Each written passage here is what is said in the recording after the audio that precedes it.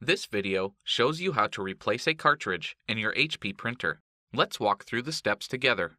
The first thing to do is turn the printer on, so press the power button. Next, raise the cartridge access door. The carriage moves to the center of the printer. Allow the carriage to stop moving.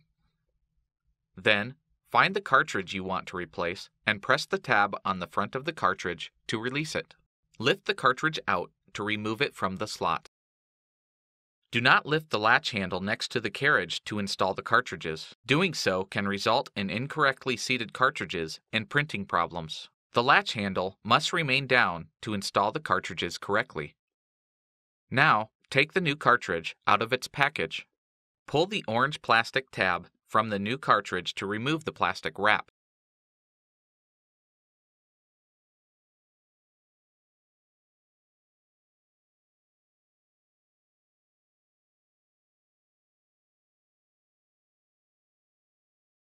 Twist the orange cap on the bottom of the cartridge counterclockwise to remove it.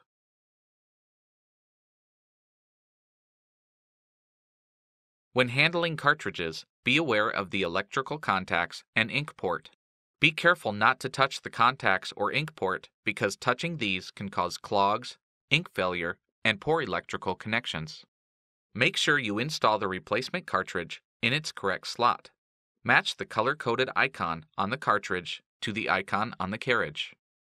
Holding the cartridge by its sides with the ink port facing the bottom of the printer, slide it directly into the correct open slot. Push the cartridge down into the slot until it's firmly in place. Repeat these steps for any other cartridges that need to be replaced. When the cartridge installation is done, lower the cartridge access door. If you need to load paper, align the paper by tapping the stack on a flat surface. Then, raise and hold the output tray in the open position. Load paper into the input tray until it stops. Slide the paper width guide inward until it stops at the edge of the paper. Do not push the guide in so tightly that it starts to bend the paper. Lower the output tray. Your printer is now ready for regular use.